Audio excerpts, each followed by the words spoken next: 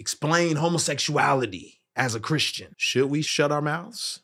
No. All Christians are obligated and justified in saying something about sexuality just because, first and foremost, we're ambassadors.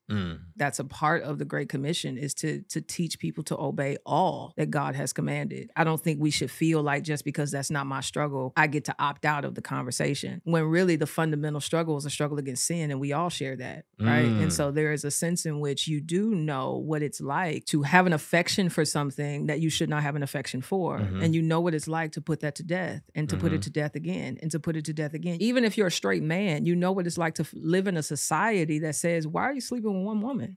That's silly.